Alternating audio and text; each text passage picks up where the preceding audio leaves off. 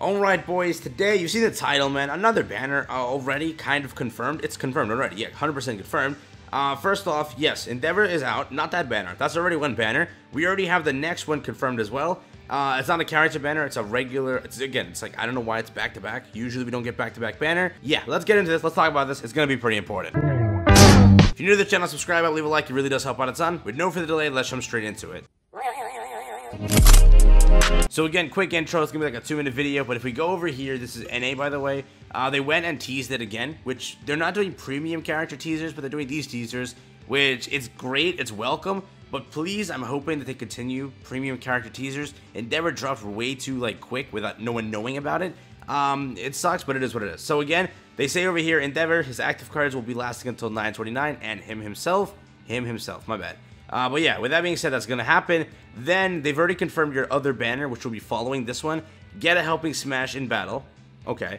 9/22 to 10/6, you're going to have another 2-week active card banner, which is going to be an All Might active card. So again, right away, they've already announced the next banner being that. So while this banner occurs, next week, we're going to walk into another one being another active card lasting during this. This is an active card a lot of people have been waiting for since launch, because they've been impossible to pull it via fusing and all of that. So a lot of people have been waiting for this card. So just to bring you the hype, it's happening. But I did expect Aizawa to happen first. It didn't, which is, again, it is what it is. But it looks like now we're going to have every 2 weeks an active card dropping, which, I mean, it's welcome at some places. And it's more of a whale feature, more of a non-free-to-play thing. So again, hey, it is there, just letting you guys know. Another banner incoming. It'll be dropping on 9/22, which is the 22nd of September. Obviously speaking, 7 days away, 1 week. That is when we're going to get this as Kamui Woods leaves. Obviously speaking, that is exactly when you will receive it. Right here, Kamui Woods ends on 9/22, so it'll automatically just reset with that character, and that is how it's going to go. So just keep that in mind. Yes, we're going to have, let me get back over there.